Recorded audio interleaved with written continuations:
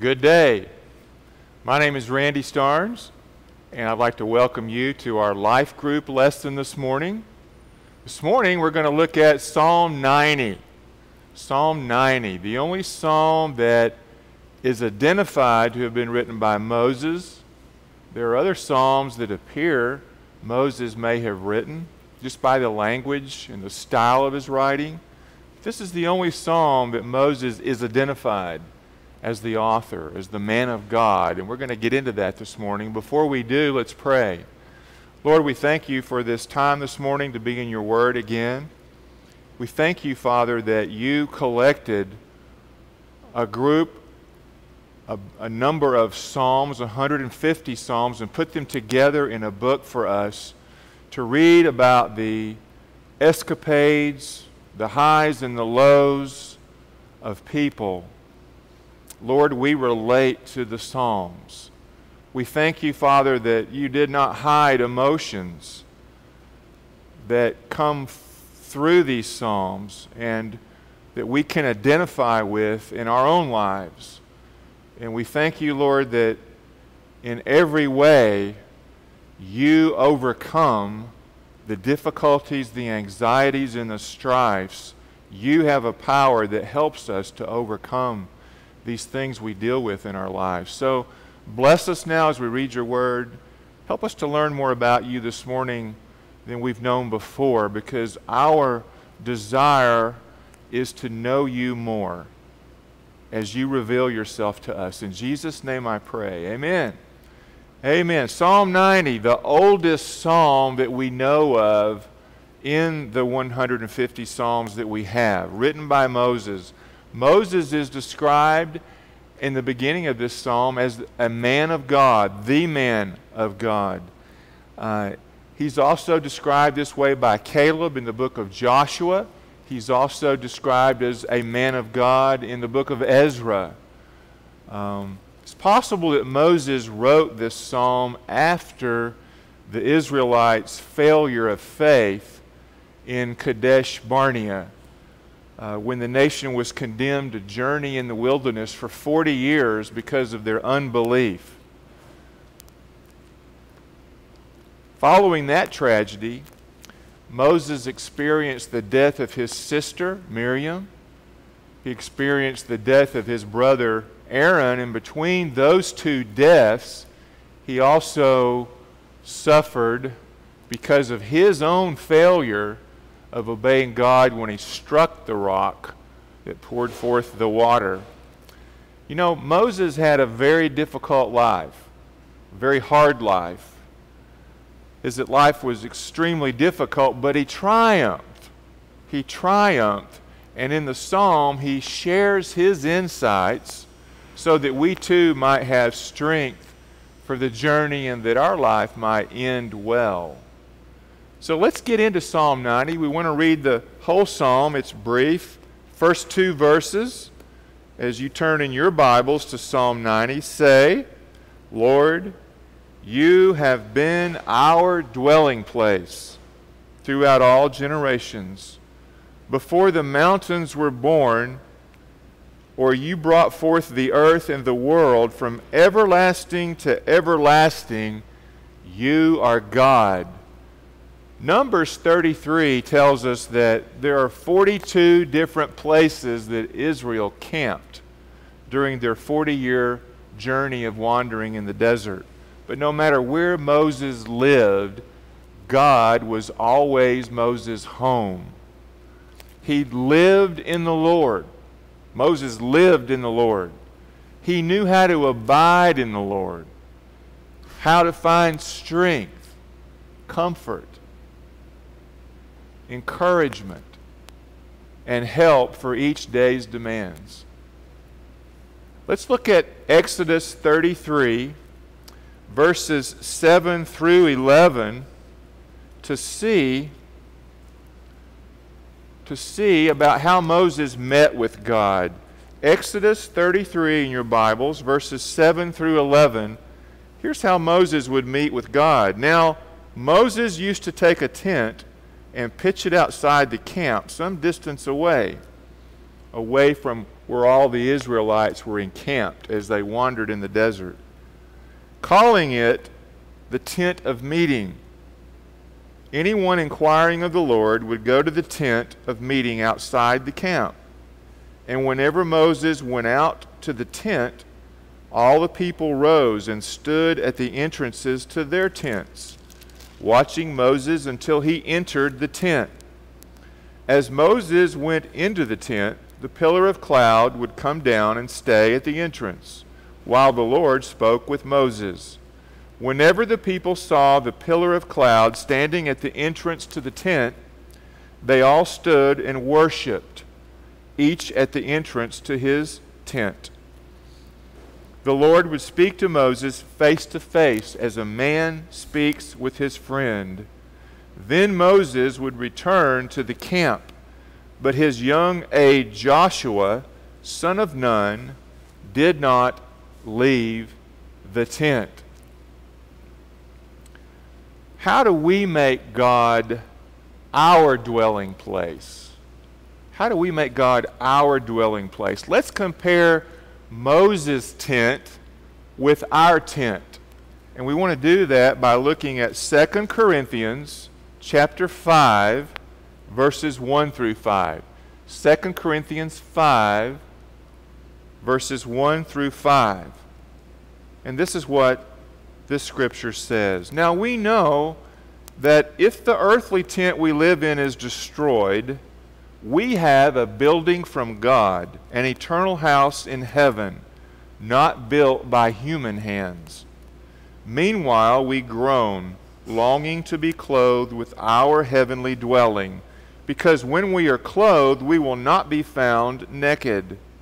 For while we are in this tent, we groan and are burdened, because we do not wish to be unclothed, but to be clothed with our heavenly dwelling, so that what is mortal may be swallowed up by life. Now it is God who has made us for this very purpose, and has given us the Spirit as a deposit, guaranteeing what is to come. Guaranteeing what is to come. So back to Psalm 90. What is Moses saying in verse 2 here, which says, "Before the mountains were born, or you brought forth the earth and the world, from everlasting to everlasting, you are God."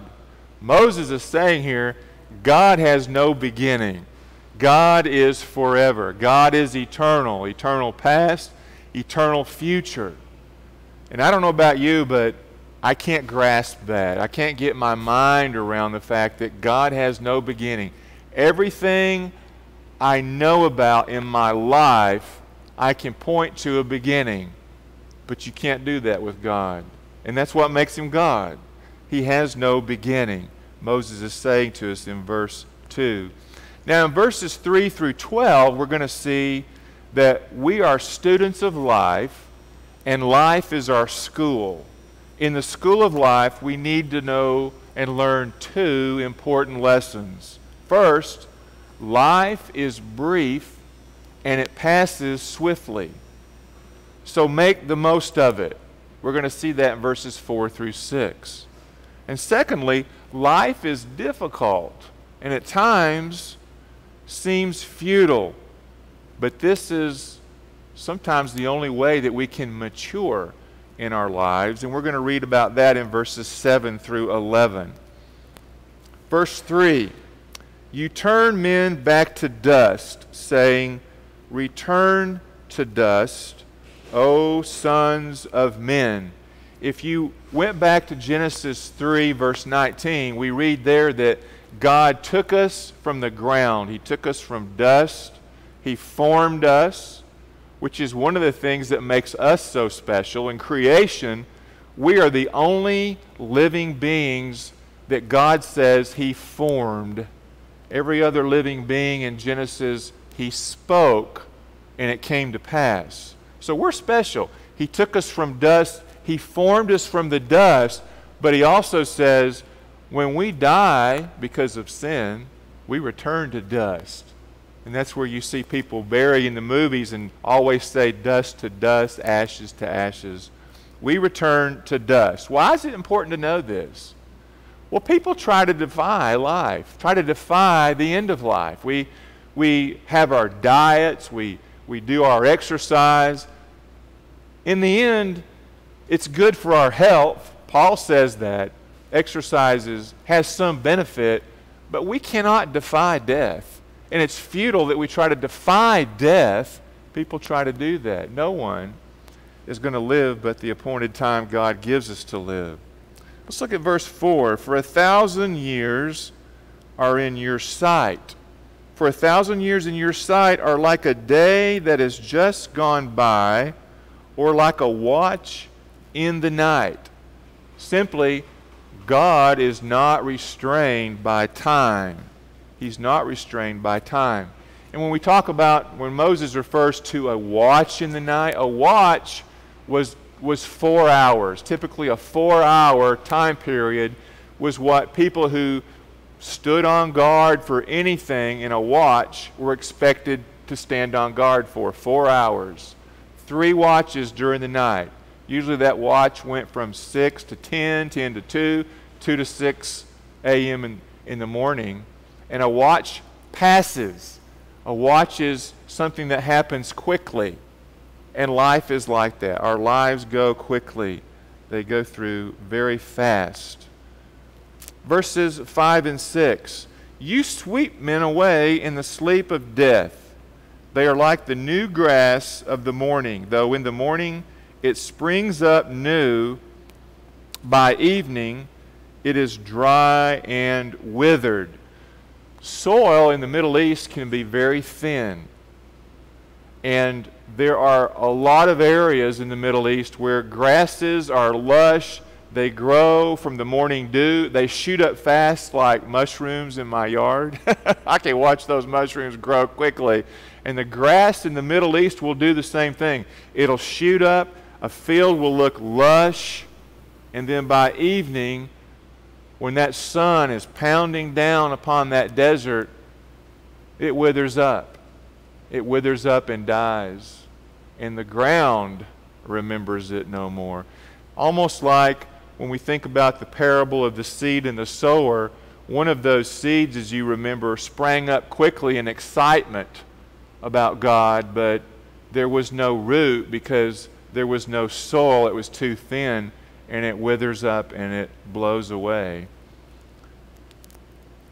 Let's look at verses 7 through 11. 7 through 11. We are consumed by your anger and terrified by your indignation. You have set our iniquities before you, our secret sins in the light of your presence. All our days pass away under your wrath. We finish our years with a moan. The length of our days is 70 years, or 80 if we have the strength. Yet their span is but trouble and sorrow, for they quickly pass and we fly away. You know, interestingly, King David lived to be only 70 years old. That's not related to exactly what we're talking about, but I find that to be interesting. I always assumed David lived longer than 70. He lived to be 70. Joshua lived to be 110. Moses died at 120. But David only lived to be 70 years old. So these verses here reflect the sad experience of the people in an area called Kadesh Barnea. And you know that story about God told Moses to take one of each tribe and send them into the land that God was giving them, the land flowing with milk and honey. That land was Canaan. And he sent them as scouts, and Moses told them to come back and bring a report about the land, about what they found about the people, what they found about the land itself, what they found about the crops that were grown there, and bring that report back for God's giving this land to us. Well, what happens is they come back And 10 of these men are scared to death about the people being huge. They even relate them to the Nephilim, make things up. But the people are too big. The land is lush, but we can't do anything about these people. So they refuse to take the land that God's given them. Why? Because of their lack of faith. And only 2 of the men who went had the faith that God gave them, Joshua and Caleb. And they were penalized. God's wrath came upon the people of Israel, and all people 20 years old of age and older were condemned to wander in that desert, die in the desert, and never see the land that God gave them simply because of their lack of faith. God did bless Caleb and Joshua to go into the promised land because of their faith. And Moses here in these verses 7 through 11 appears to be writing about that sad experience at Kadesh Barnea. Let's look at verse 11 particularly. Verse 11 says, "Who knows the power of your anger? For your wrath is as great as the fear that is due you." Let me ask you a question. How much fear is due God? A lot of fear. Unmeasurable fear is due God. Not to be afraid of God as in I'm scared to death and I'm paralyzed, but holy awe and wonder and respect. And this scripture says that His wrath is as great as that, which would mean to me His wrath is great. His wrath is huge. And His wrath has been poured out now on the Israelites because of their lack of faith. Who can measure the fear due Him? Verse 12, "Teach us to number our days aright, that we may gain a heart of wisdom." I don't know about you, but this is the desire of my heart as I grow older, to number my days aright. We tend to number our years in our lives. We tend to count the years and look at the number of years when we really need to be counting our days, the days of our lives. The days. And we all have to live one day at a time, don't we? We live one day at a time, and we don't know how many days we have left. Some of us are blessed to know our days, perhaps because of illness. There actually is a blessing in knowing the number of days you have. It gives you a great opportunity to have your days aright and to have your life ready. But many of us, without illness or we're carefree, we don't number our days. We just number our years and we live happy-go-lucky. Scripture here tells us to do something very different. We don't know how many days are left. A successful life is marked by successful days that honor the Lord. Let's read the final verses in this psalm, verses 13 through 17, and see that as believers, the future is our friend. 13 through the end of the chapter. "Relent, O Lord, how long will it be? Have compassion on your servants. Satisfy us in the morning with your unfailing love, that we may sing for joy and be glad all our days. Make us glad for as many days as you have afflicted us, for as many years as we have seen trouble. May your deeds be shown to your servants, your splendor to their children. May the favor of the Lord our God rest upon us. Establish the work of our hands for us." Yes, establish the work of our hands. So in spite of the black border that is around Psalm 90, the emphasis here is on life, not death. You can see the difference between verses 7 through 12 and these verses in 13 through 17. When Jesus is our Lord and Savior, the future is our friend. Particularly, let's look at verse 14. Satisfy us in the morning with your unfailing love, that we may sing for joy and be glad all our days. As we read this, Moses may also be including the thought about manna that was supplied to the Israelites every morning, 6 days a week. They would go out and gather that manna. And he may be including that in this verse, in the thought of this verse, of meeting the physical needs of the people.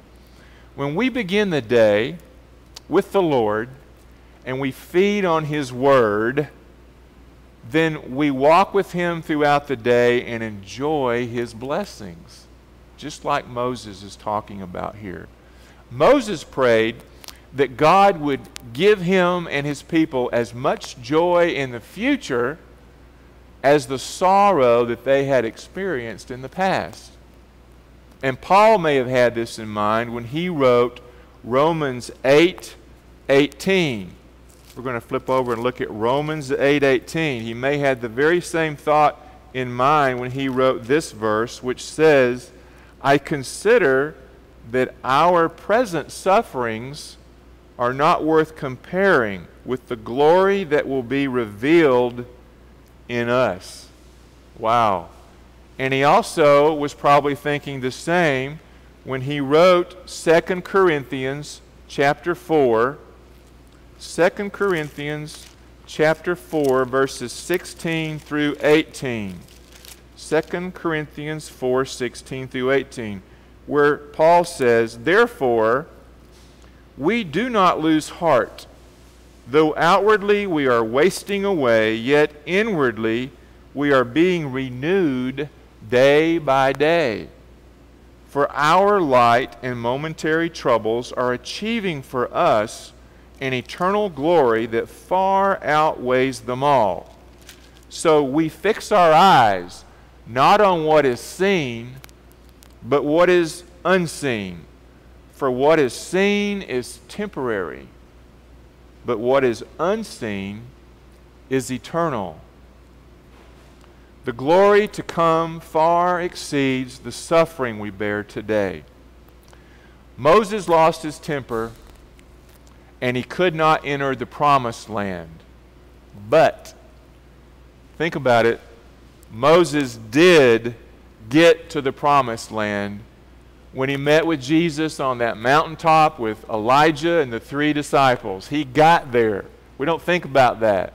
That time of Christ being covered in light in the transfiguration. Moses was there. So he actually did get into the promised land. A very interesting story.